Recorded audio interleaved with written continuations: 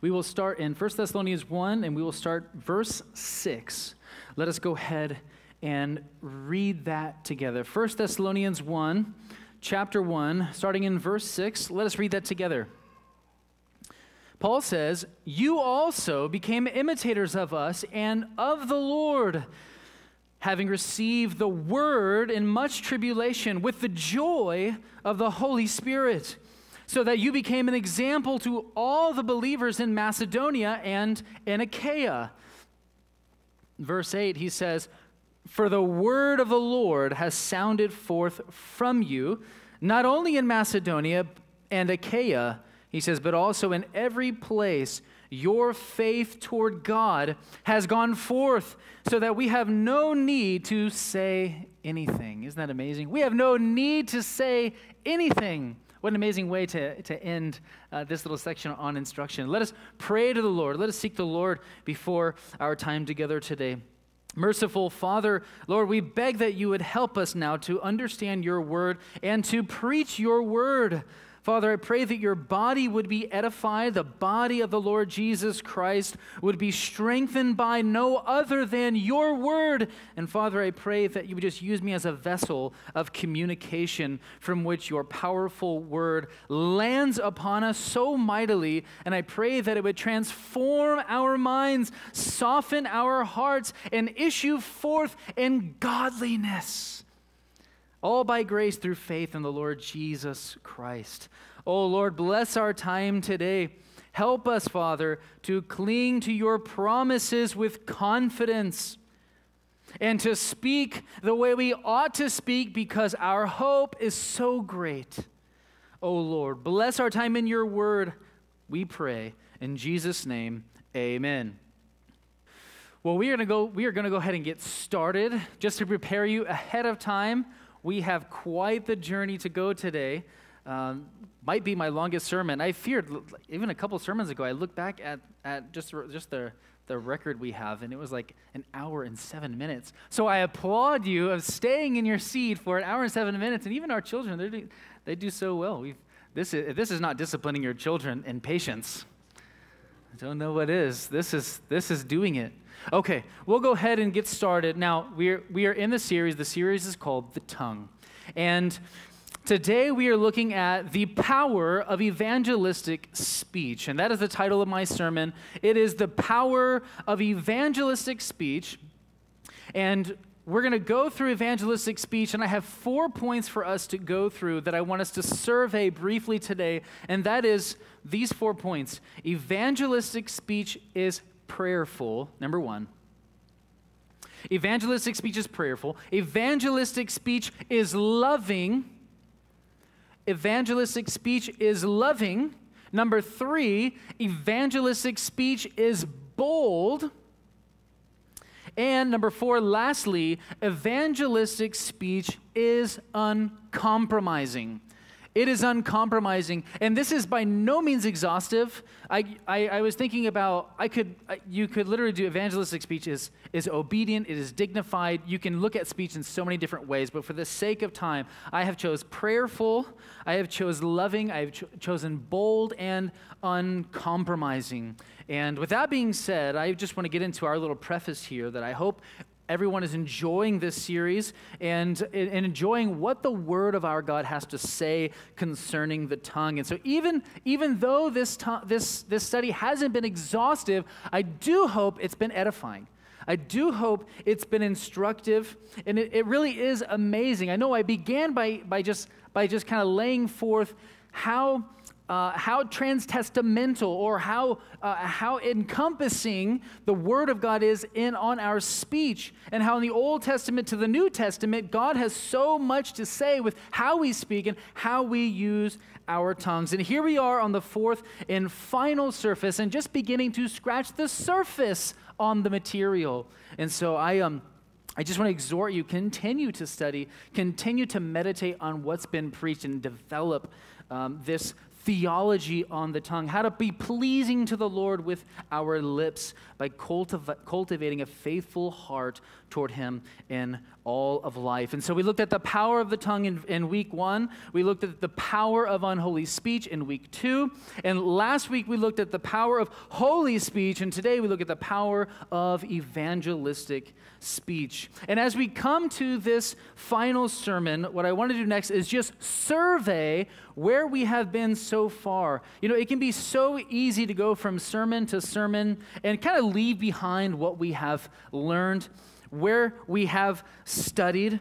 But I want us, but if we are going to learn as disciples, we need to frequent the same material over and over, right? We must continually bathe ourselves in the truth. So in the words of the Apostle Paul, to write the same things again is no trouble for me. Now, I just want to begin here. In the space of 7 points, quickly enumerate some of the things we have learned over the last 3 weeks. Are you ready? Here we go. Point number 1.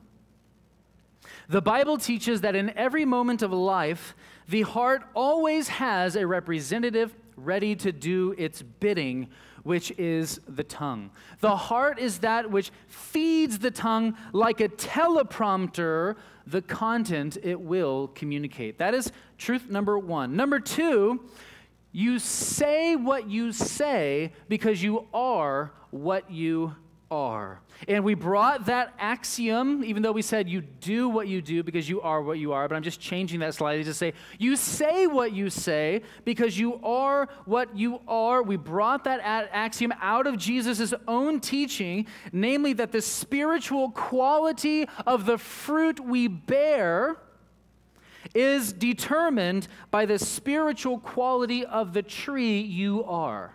Do you see that? That the fruit is dependent upon the root. You say what you say because you are what you are. It is the root of who you are that determines the fruit of what you do. Therefore, how you use your tongue most often will reveal the real state of your heart. The fruit will be consistent with the root. Number 3, a healthy heart is a prerequisite for healthy speech. A healthy heart is a prerequisite for healthy speech. If ever the content of your mouth would be changed, your heart must be changed first. And no, I was just talking with some sisters today, you cannot change your heart. You cannot change your heart. Only God can change and soften a hard heart, and only God can bring life to what is dead. And so sinners are completely at the mercy of God for what they so desperately need, because it is Him and Him alone who can give it to them. It is only the Lord who can give it to them. And if that leads you to believe that salvation is impossible with man, then good, because it is. Even the disciples are on the brink of despair when Jesus is teaching them about, well, then how can a rich man enter the kingdom of heaven? Right? He says that it is easier for a camel to go through the eye of a needle than for a rich man to get into heaven. He said, get into the kingdom of heaven. Their response was, then who can be saved? And Jesus says, exactly, what is impossible with you is possible with God. And that is the good news of the gospel, is that we are weak and we are impotent, but we have a God who is mighty to save. We have a God who is powerful to save. Salvation is of the Lord alone. Number 4, we study that Christians can bridle their tongues. We can bridle our tongues, and we are all somewhere on the spectrum of sanctification with regard to our speech and the Lord sanctifying what we say. And so Christians can bridle their tongues, and maturity in Christ, the more we grow in Him, maturity in Christ gives us the ability to stumble less with our mouths. And so the more we entrust ourselves to the Spirit and walk in Him, the more success we will enjoy and the more victory we will experience with regard to what we say. Number 5, because of the nature of a teaching ministry, the tongue and our speech being most predominantly on display, those who would be teachers must first examine themselves with a sober self-assessment before pursuing an office or function of teaching, because God will judge them more strictly. That is number 5. And then number 6, we learn, though the tongue is small, yet it is powerful. On the one hand, if it is unrestrained, it has the power to destroy and be used for great evil. And then on the other hand, if subject to the Spirit, it has the power to edify and be used for unparalleled good. And then lastly, number 7, the chief end of the tongue is to glorify God in our prayers, in our praises, and in our proclamations of His truth to one another and the world around us. That is the chief end of the tongue. It is to glorify God in our prayers, in our praises, and in our proclamations of His truth to one another and the world around us. Our tongues were made to glorify God. They were made to glorify God. And so moving out of this preface to the sermon, some points that I want us to keep in mind as we survey into the introduction. So what I want us to look at from here going forward is the topic of our sermon today, which is the power and manner of evangelistic speech. And I want to begin with this, is that you and I have an evangelistic duty. You and I have an evangelistic duty, a personal responsibility to share the gospel of Jesus Christ. And so in terms of the missionary or evangelic or evangelistic endeavors of the church, the documents of the New Testament are the most beautiful documents in the world. Not only do they set forth the redemptive work of Jesus Christ, His coming, His living, His dying, His rising, but they also demonstrate how His finished work set in motion the missionary enterprise of the church. Not only do they set forth His redemptive work, but how that redemptive work set in motion the missionary enterprise of the church. Isn't that amazing? That what you see, you read the scripture, you get to see it all. You and I have the unparalleled privilege of reading about the Great Commission on one hand. Do you ever think about that? You and I have the unparalleled privilege of reading about the Great Commission on one page in our Bibles and then turning over a few pages to learn about a 30 to 40 year history of the Great Commission obeyed in the early church. It is truly unfathomable what we have right here. Oh, we need to read it. We need to read it. We need to take it in and absorb it. It is so good. That is a great privilege. But what do we find? We go from Matthew 28, where Jesus says, the Great Commission passage, one of 5 Great Commission passages, where Jesus says this, all authority has been given to me, he says, in heaven and on earth, go therefore and make disciples of all the nations, baptizing them in the name of the Father and the Son and the Holy Spirit, teaching them to observe all that I commanded you. And he says, and lo, I am with you always, even to the end of the age. Fast forward there to Acts chapter 1, verse 8, where Jesus, speaking to his apostles, he says this, he says, and you shall be my witnesses, both in Jerusalem, and then he starts making his way out, and in Judea and Samaria, and even to the remotest parts of the earth, echoing the same great commission that would begin in the innermost parts of the region and explode by the power of the Holy Spirit and the message of Christ crucified and extend to the outermost parts of the earth. And that is exactly what we see in the history of the church in the book of Acts. we see the Great Commission on display and the King of Kings and Lord of Lords building his church. That is what he's doing. He is building his church, and he is building his church as we labor together in the mission he has given us. And it's in this mission that we admire him, that we admire what the Lord Jesus is doing, that we exalt him along the way through all of our endeavors because he is worthy of glory. That is the heartbeat of the book of Acts.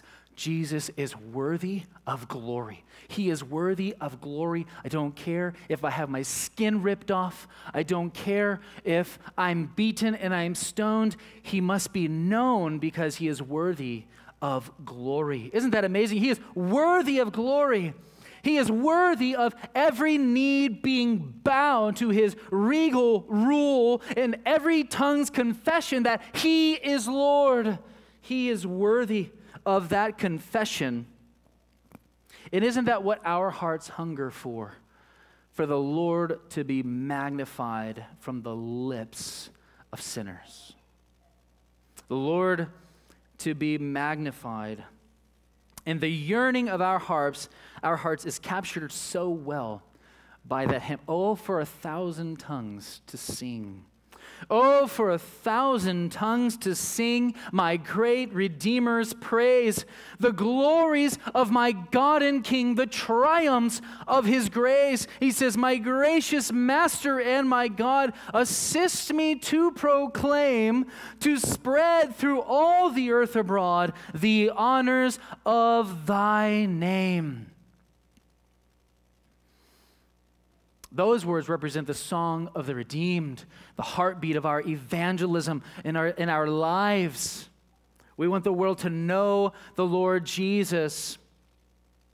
And we see this was the very attitude in which the message of Christ crucified was preached in the Bible, to make Jesus known, sinners to be converted in this Great Commission that they were obeying in the book of Acts. What does the Great Commission entail? What does the Great Commission entail?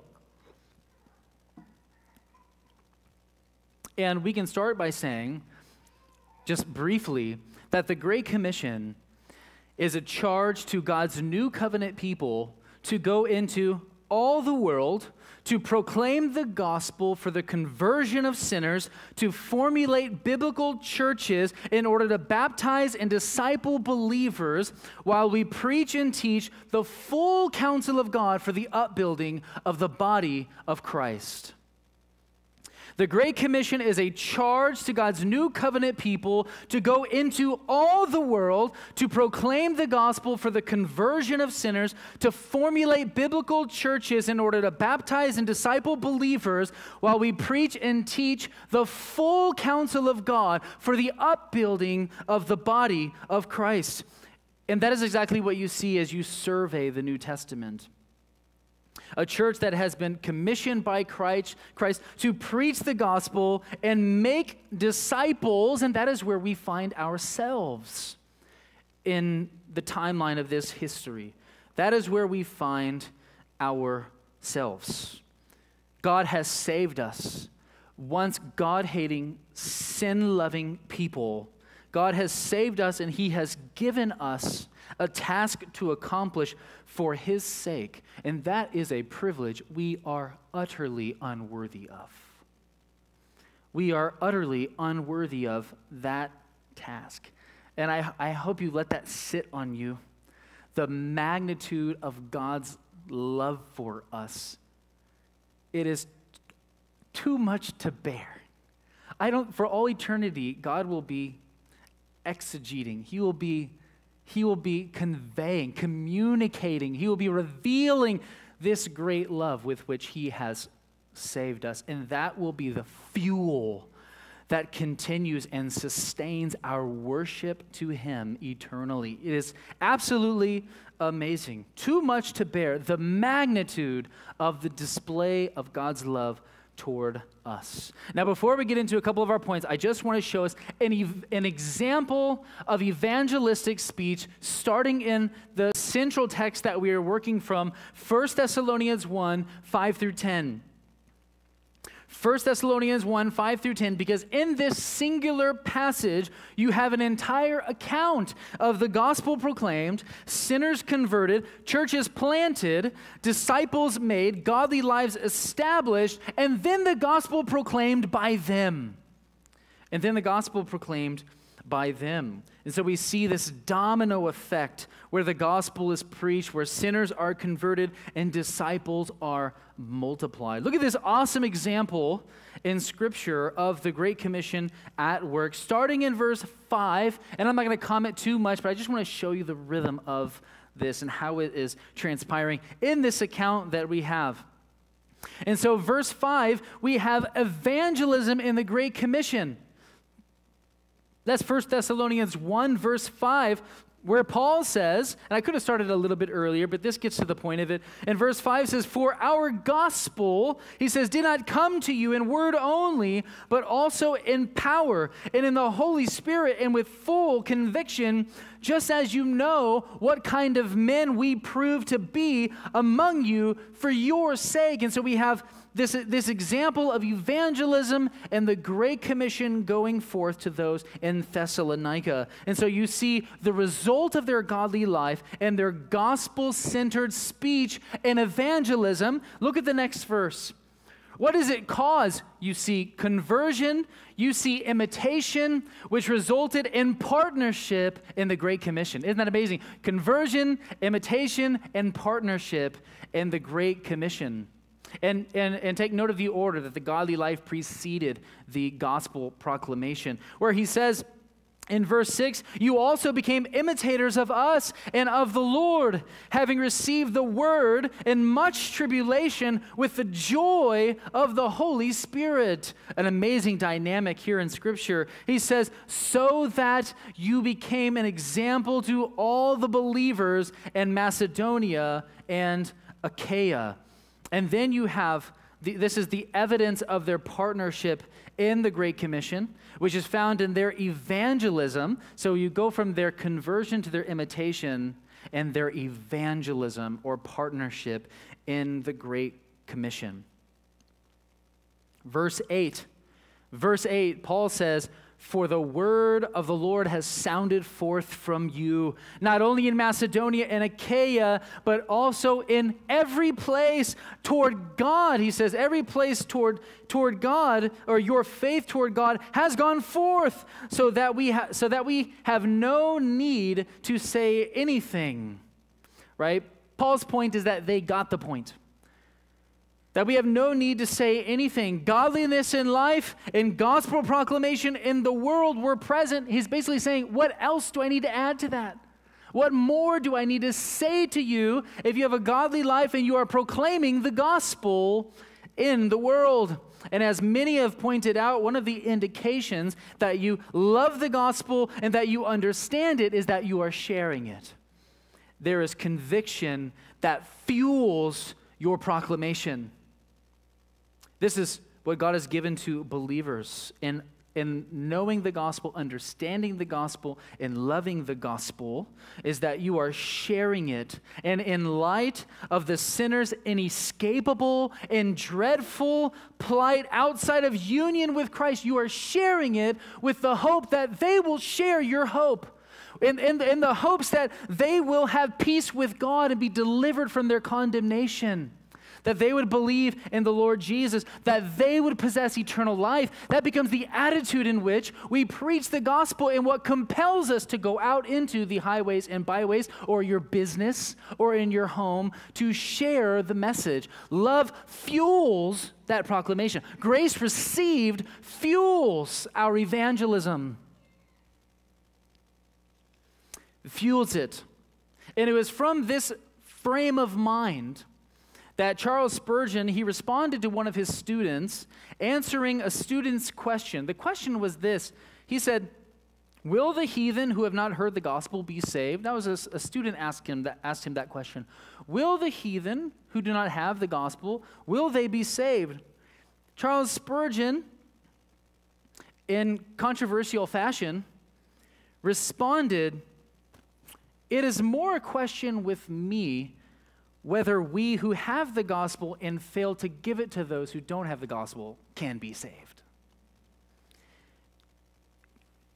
And I hope you see kind of what he's getting at. How can we as Christians be content in a silence that is deafening with regards to the gospel? How can we be content with that silence and say, we love the Lord Jesus Christ. We love the gospel. We don't love proclaiming the gospel. I just love it in my own heart. But nothing really compels me to give it to you who are perishing. You have to question their love, don't you? Do they truly understand the gospel? Do they truly know and love the gospel if they are indifferent and completely apathetic to sharing it where God has given these opportunities to share the gospel? And then we have to ask ourselves, have we grown a little apathetic to our duty? Have we grown loveless toward the lost? Commenting on this passage, I love this insight from G.K. Beale, who says, in light of the Thessalonian witness, he says, Paul was, in a manner of speaking, he was without a job, as we just read. He says, so that we have no need to say anything. Paul was, as it were, without a job, especially in nearby regions in which both the Thessalonians and their own spiritual children, they were spreading the gospel. And he says the main point of 1 Thessalonians 1, 6 through 10, is that Paul did not need to say anything. Such a main point, it sounds strange at first, but Paul's silence is a loud testimony to how effective the Thessalonians and their disciples were. Isn't that noteworthy? How silent he was to what they were doing. In terms of instruction, Paul is silent when the church is zealous and compassionate. You see that? He is silent when the church is zealous and compassionate, but when the church is silent, Paul has a lot to say. Paul has a lot to say. He goes on, those who are not part of the formal church leadership sometimes wrongly think that they should be on the spiritual sidelines when it comes to witnessing to the outside world, as if it's only the pastor's job to preach the gospel, or the deacons, or maybe someone who is a noteworthy, maybe an evangelist or something. That there is wrong thinking in the church that they should be on the spiritual sidelines when it comes to witnessing to the outside world. On the contrary, he says, the testimony of the pastor and other church leaders, it must be joined. Do you see that? It must be joined by the witness of many others in the church in order for the church's proclamation of the gospel to be effective on unbelievers in the surrounding area. It is not only the elders and the deacons, but it is this, they are joined. It becomes the work of the church, no one excluded, everyone included for the work of evangelism. And then last thing he says is the new Christians in Thessalonica and the surrounding countryside, he says, could not keep a low profile about their faith. Don't you love that? They couldn't keep a low profile, right? They couldn't stop opening their mouths concerning the Lord Jesus. He says it was bursting at the seams and could not be contained. And if you look at just verse 9, you have confirmation. He says, for they themselves report about us what kind of reception we had with you and how you turned to God from idols to serve a living and true God. And then he says, and to wait for his Son from heaven, whom he raised from the dead, that is Jesus, who rescues us from the wrath to come. That is the power of evangelistic speech. I will see you guys next week. That is the power of evangelistic speech. But I don't want us to overlook the source of their evangelistic speech and zeal. It was reconciliation. It was the God who turned them from their sin and toward them turn them to Christ, as I said here, to serve a living and true God. It was reconciliation through the life-giving and mind-renewing gospel of Jesus Christ, who is God incarnate. Now that we have looked at an example of evangelistic speech in terms of the Great Commission, I want us to look at some of the elements of evangelistic speech or powerful uses of the tongue for evangelistic purposes. And so from the example of the Thessalonians, we know that their godly life preceded their gospel proclamation. Their godly life came first. Their gospel proclamation stemmed from that. And so when we go into maybe the elements of evangelistic speech, we cannot fail to remember when discussing evangelism how we even prepare ourselves from the outside. And that leads me to the first point, is this aspect, which is so important to evangelism. The first point is evangelistic speech is prayerful. Evangelistic speech is prayerful. What you find in the Bible so consistently is how prayer precedes proclamation. Prayer precedes proclamation, or that prayer goes before proclamation or the preaching of the word. For instance, in Acts chapter 1, you have 120 disciples gathered in the upper room. They were devoting themselves to prayer, waiting for the Holy Spirit to come in power and inaugurate the last days fulfillment of Joel in the outpouring of the Holy Spirit and the proclamation of the word in Acts chapter 2. You have prayer, and then you have proclamation. In Acts chapter 6, the apostles called for a very primitive stage of deacons to serve so that they wouldn't be hindered in fulfilling their apostolic mission, which entailed steadfastly devoting themselves in this order to the ministry of prayer and the ministry of the word. So we have in Acts 1, prayer, Acts 2, the proclamation of the word. And then the priorities of the apostles was first the ministry of prayer and then the ministry of the word. They said, but we will devote ourselves, Acts 6:4, we will devote ourselves to prayer and to the ministry of the word. And expanding on that, Colossians 4, verse 2, Paul said this. He says, devote yourselves to prayer, keeping alert in an attitude of thanksgiving. And he says in verse 3, praying at the same time for us as well. And this is what he prays for, that God will open up to us a door for the word. That God would open up for us a door for the word, he says, so that we may speak forth the mystery of Christ, for which I also have been imprisoned. And in verse 4, he adds to that, and he says, and that I may make it clear in the way I ought to speak. You see that oughtness that comes behind, that gives the force of the way we should speak.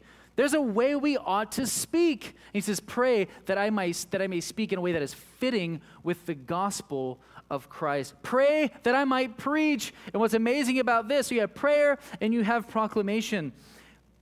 And I love this passage because Paul is in prison. He is in prison for being faithful to God-ordained gospel opportunities while he is asking the Lord to pray for more opportunities to preach the gospel. He's exhorting the church to petition God that he would grant favor and sovereignly remove any hindrances for the urgent need of the hour. He is praying that God would grant favor and that he would remove any hindrances that remain, that the urgent need of the hour, which is the saving truth of the gospel, would continue to go forth. That it would continue to go forth Do you see? He wants them to pray. He wants them to petition God that God would open up doors for the word. You sense the urgency. You sense the need for the gospel in these areas. Amy Carmichael, she said, "We shall have all eternity to celebrate the victories, but we only have a few short hours before the sunset in order to win them." We shall have all eternity to celebrate the victories, but we only have the few hours before sunset in which to win them. And lastly, to the Thessalonians, Paul said, finally, 2 Thessalonians 3, verse 1, Paul says, "Finally, brethren, pray for us that the word of the Lord will spread rapidly and be glorified, just as it did also with you." Isn't that amazing? Just as it did also with you. Essentially, Paul is saying, pray that a great multitude of sinners would experience what happened to you. That a great multitude of sinners would be ushered into the kingdom by the preaching of Christ and Him crucified. And so, though prayer is not in itself evangelism, it does ask God to grant opportunities to evangelize, and it begs God for sinners to be saved through the preaching of the gospel. That is why we pray for our lost neighbors and our lost family members, those who we know and love. We pray for their salvation. Notwithstanding, prayer also cultivates a greater awareness of the need of the gospel to those around us. Have you noticed that even in your own heart? The less you pray about the lost being saved, the less mindful you are of the gospel, the less mindful. But praying helps us to cultivate greater awareness of the need of the gospel for those around us, that we are just not walking aimlessly, passing up opportunities. It makes us more aware of opportunities that God has placed within us. When we pray, we cultivate that awareness. It causes us to be more gospel-focused. It is prayer born out of a genuine love for God that undergirds the heart of evangelistic speech. Meditation on the gospel, coupled with prayer for the lost, it ignites a compassionate zeal to preach the gospel to those who are perishing.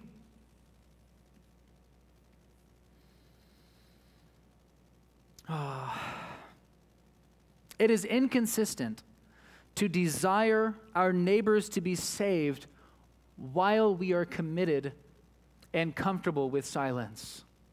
It is inconsistent to desire our neighbor to be saved while we are comfortable to and committed to silence. And so this is the prayer proclamation pattern that we see, and would do well to imitate that pattern corporately and privately, because prayer is a mighty means to that end. Point number two. Point number two is evangelistic speech is loving.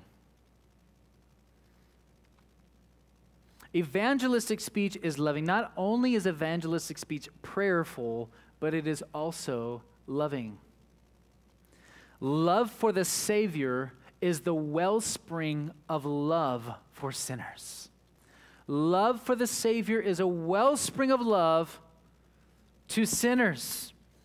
And if we are not cultivating love to Jesus, that will manifest itself in our relationships with one another, as well as with the lost. If we are not cultivating love to Jesus, that will certainly manifest itself.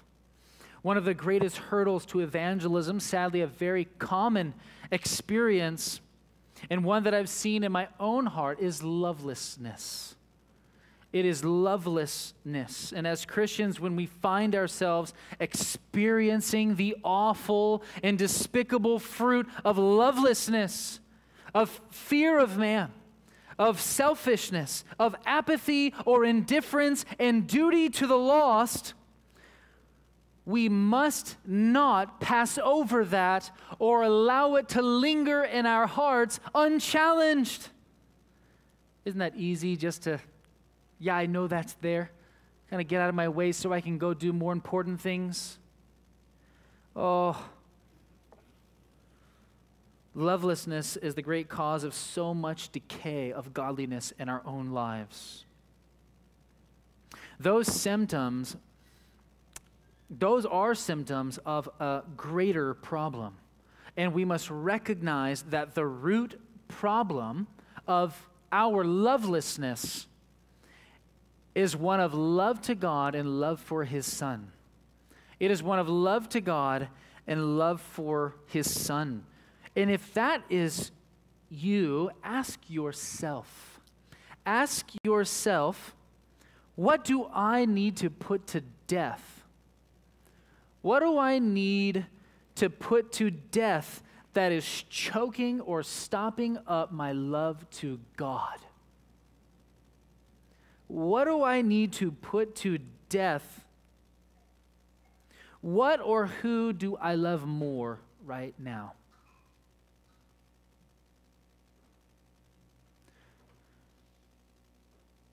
What is producing the attitude in us? And this is the question we need to ask. What is producing the attitude in us that, if we could put it into words, is I don't want to share the gospel? Love to Christ is not producing lovelessness in our evangelistic speech. Love to Christ is the greater problem. And thankfully, we are not without a remedy for our apathy. We're thankful for such passages like Hebrews, where the author of Hebrews, he encourages us that since we have such a great high priest who stands before the Father, a great high priest who represents us, who intercedes for us, he says, let us draw near with confidence to the throne of grace. And he says, for what purpose? And he gives it to us. And he says, so that we may receive mercy and find grace to help in time of need. Mercy and grace. Isn't that a world of comfort? We can go to God and get mercy and grace. Exactly what we need. When Christians draw near to their God in an attitude of repentance, this is so important, when Christians draw near to their God in an attitude of repentance, they are not fearfully approaching one who sits on a throne of judgment. They are not fearfully with weak knees approaching one who sits on a throne of judgment, but they are confidently approaching one who sits on a throne of grace. The Father loves us. Therefore, beloved, let us repent of our lovelessness and gladly receive the rod of discipline and grace from a Father who loves us. The deeper and stronger and more Christ-centered our religious fellowship with God, the more our love for the lost will be strengthened and purified. Love for our neighbor starts with love for God. But what is love for our neighbor? We know that love is a tangible expression or display of kindness. Love is a tangible expression or display of kindness. We know that love is selfless.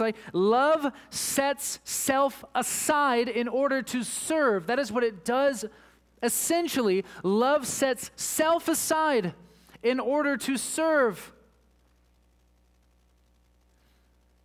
Love lays itself down. It lays its life down. Love motivates good, kind, and compassionate actions. We know that love is a command to be obeyed. We know that love can increase or decrease. Paul in Philippians 1 says that he's praying for your love, that it would abound, that it would increase.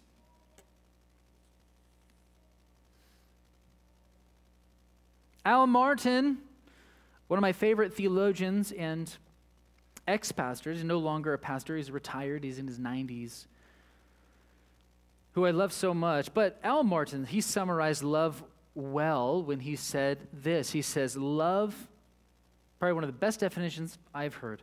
Love is that gracious and principled disposition of goodwill. It is this internal, this loving and gracious disposition of goodwill. And he says, which desires and practically seeks the good of its object. This love is alive.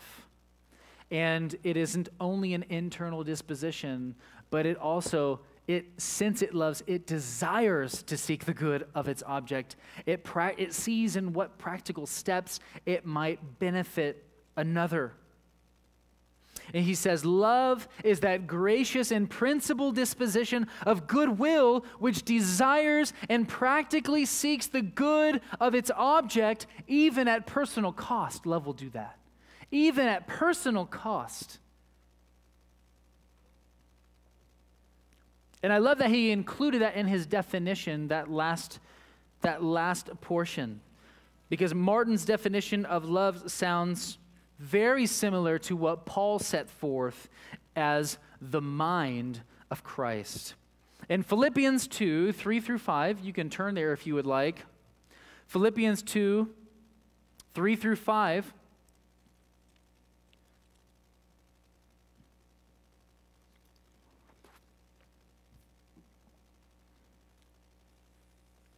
As we focus on love and look at the similarities in these definitions, theologically speaking, he says, Philippians 2, 3 through 5, Paul says, do nothing from selfishness or empty conceit, but with humility of mind, regard one another as more important than yourselves. Do not merely look out for your own personal interests, but also for the interests of others. What a definition of love. And he says, have this attitude in yourselves, which was also in Christ Jesus. Love is that which conforms to the mind of Christ, and it is not selfish. Love is not selfish. Maybe in the words of 1 Corinthians 13, love is patient, love is kind, love is not jealous, love does not brag, love is not arrogant, love does not act unbecomingly, love does not seek its own. Do you see the selfless element of love? That it's willing to give even at personal cost? That love is selfless. It makes sense when Christ defines the highest act or display of love that one can give as ultimate selflessness. John 15:13, Jesus said, greater love has no one than this, that one laid down his life for his friends. That one laid down his life for his friends. And if we love the lost, we will be willing to say things that have the potential to jeopardize our comfort. If we love the lost, we will be willing to love them where it costs us personally, where we have to set self aside. Don't you have to do that to love the lost? You have to set self aside. This is why we need to prepare ourselves with prayer before we enter this battlefield of so much spiritual warfare, of so much persecution, of so much opposition and suppression of faith in the exercise of godliness in the world.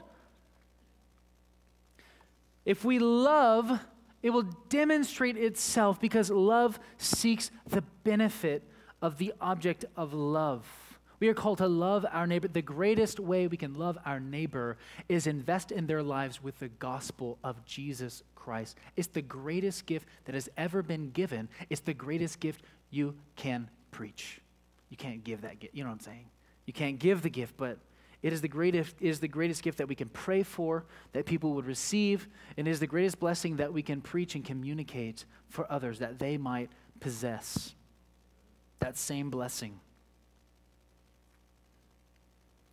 So love is willing to say things that has the potential to jeopardize our comfort, things that have the potential to jeopardize our safety.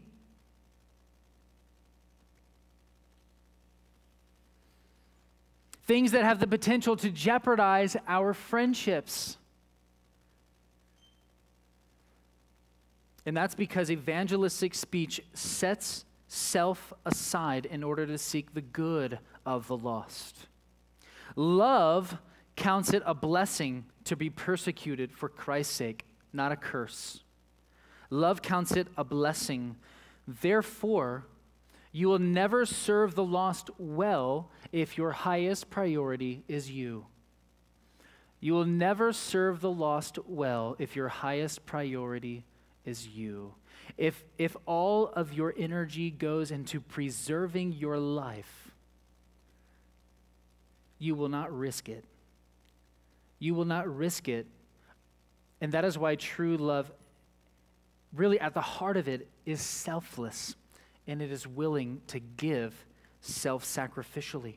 It is an oxymoron. A selfish Christian is an oxymoron.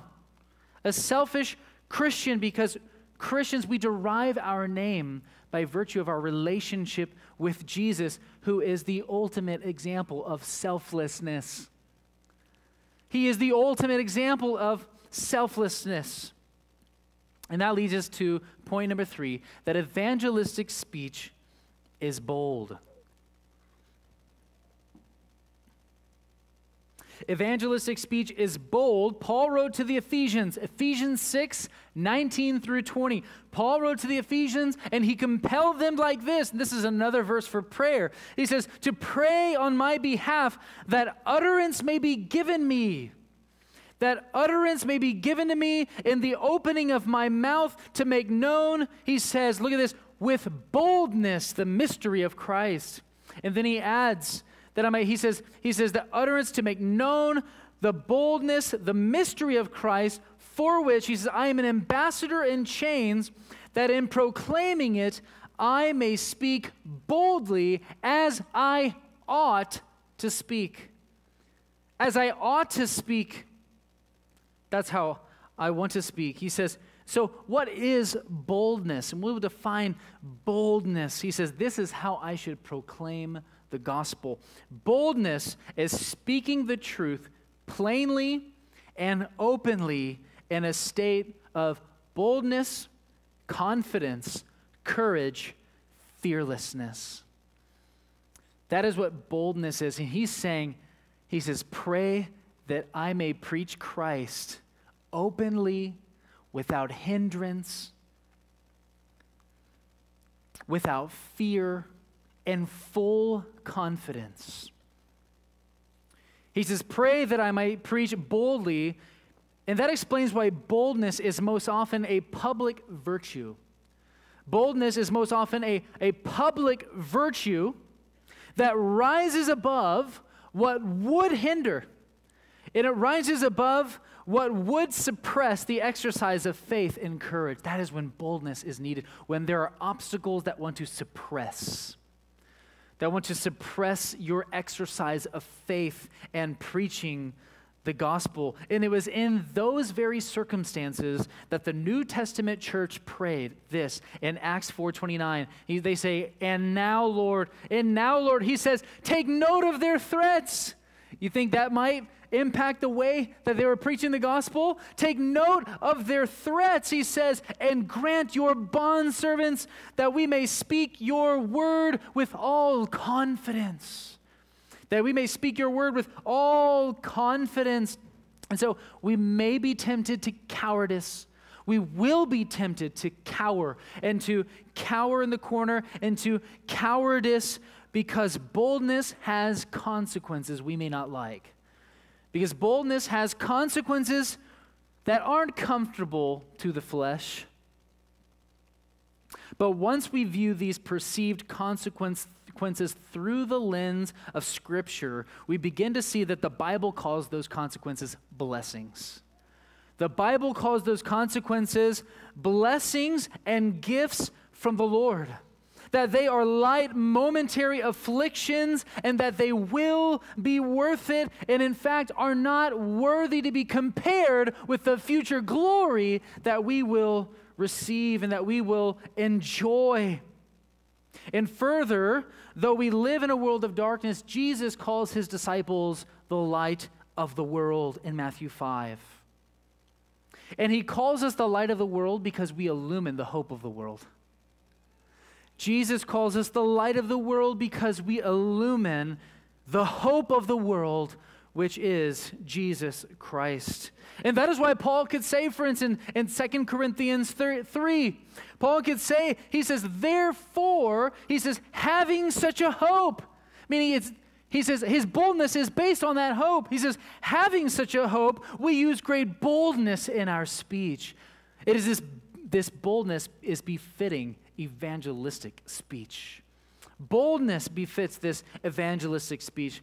Faith and the truth produces boldness in speech. Faith in the truth produces boldness in speech. And so if you want to grow in boldness, ask the Lord to increase your faith. Ask the Lord to increase your faith because our hope is real and our hope is unshakable, it is unfitting to preach the gospel in fear. Do you see that? It is unfitting to preach the gospel in any other way than what is bold. Fear is not befitting the hope that we have. We do not preach the gospel with fear. We need to ask the Lord, if we are fearing, to give us faith, that our boldness would rise above the obstacles that want to drown out the exercise of faithfulness to God and the Lord Jesus in the world. Fearlessness befits gospel preaching, and that is because our hope is sure. The world hates bold gospel preaching and living because it threatens their sense of moral comfort. The world hates bold gospel preaching and living because it threatens their sense of moral comfort as the Holy Spirit confronts, through the preaching, the Holy Spirit confronts them in their sin and rebellion. And that is why we must preach the gospel, and that is why we are against the world for the world. You see that? We are against the world for their sake.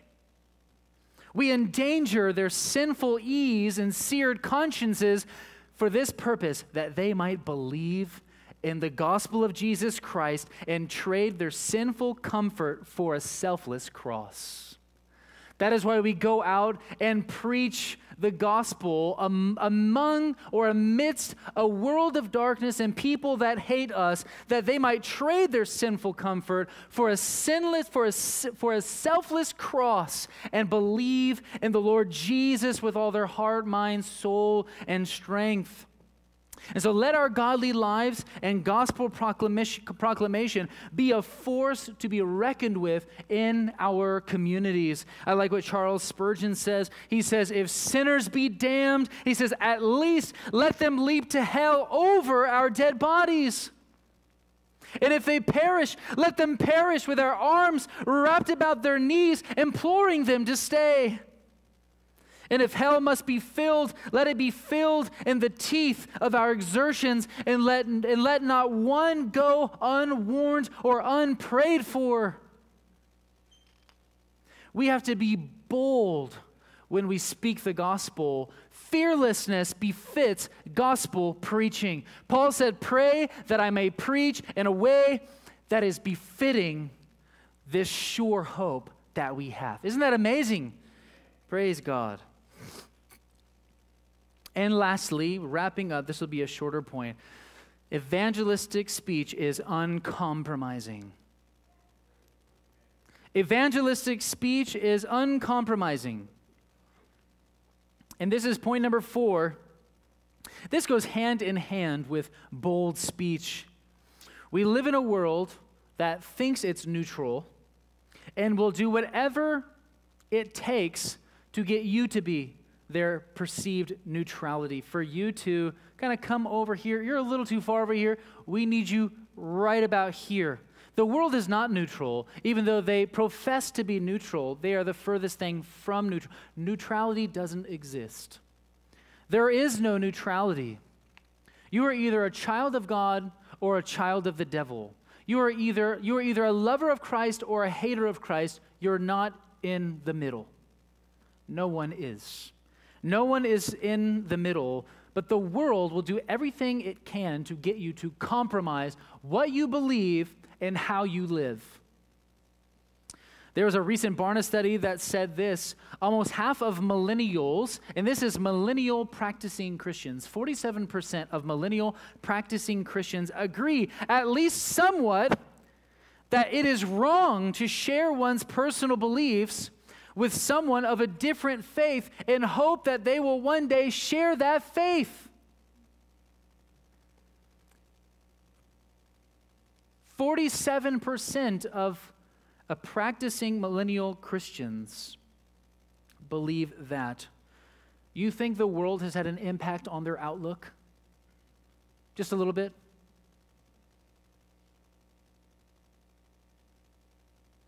Because you know, your truth might not be their truth.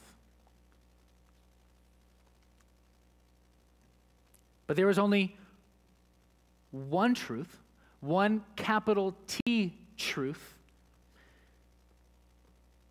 and whatever competes against the capital T truth is a lie from hell. There is only one capital T truth, and whatever counterfeit truth seeks to compete against it is from the pit of hell. We must be immovable with regard to the truth. It doesn't matter if the world doesn't like that.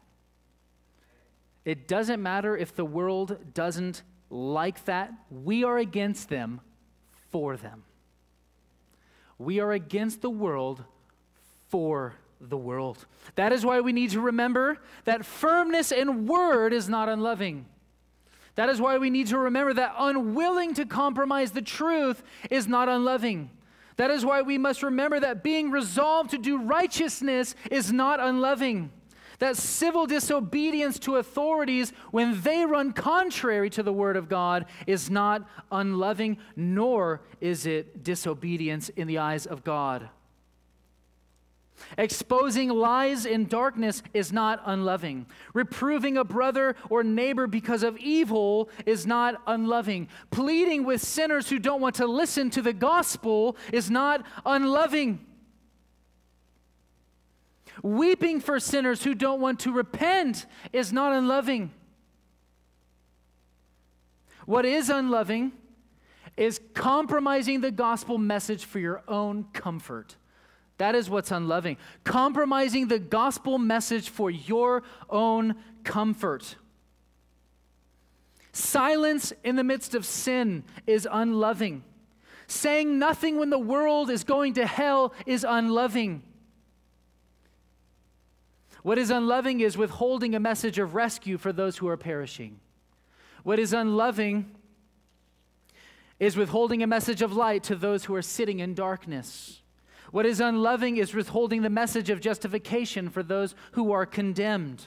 What is unloving is withholding the message of forgiveness to those who have trespassed and offended a holy God. And by now, I hope you see the power and importance of evangelistic speech and why we must speak and why we must refuse to be silent. And so let us preach Christ alone for the glory of God alone.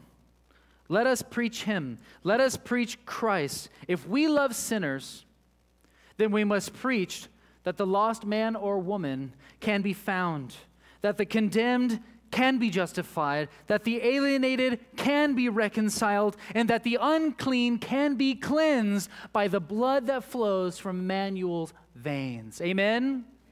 Amen. Oh, let us preach the gospel, brothers and sisters of Heritage Grace. Let us continue to preach the gospel. The world has had such an impact on us in the last couple of years. When we think about COVID, and we think about just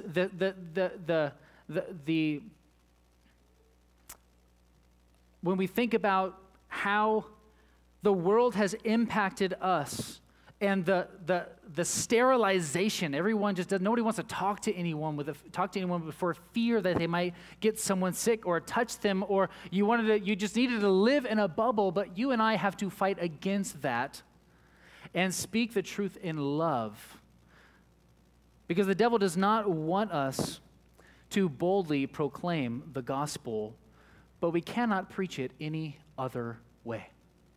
We cannot preach it any other way. Let us pray together. Heavenly Father, Lord, we bless you and thank you for your word. Thank you, Lord, for the elements of evangelistic speech. Help us, Father, to put into practice prayer. Help us to walk in love. Help us to proclaim the gospel the way we ought to, in boldness. And help us, Father, give us boldness to speak and to live in a way that never compromises your beautiful truth. Oh Lord, bless Heritage Grace. We rely on you for everything. Please sustain us, Father. Please preserve us by your grace and continue to lead us in your truth. In Jesus' name, amen.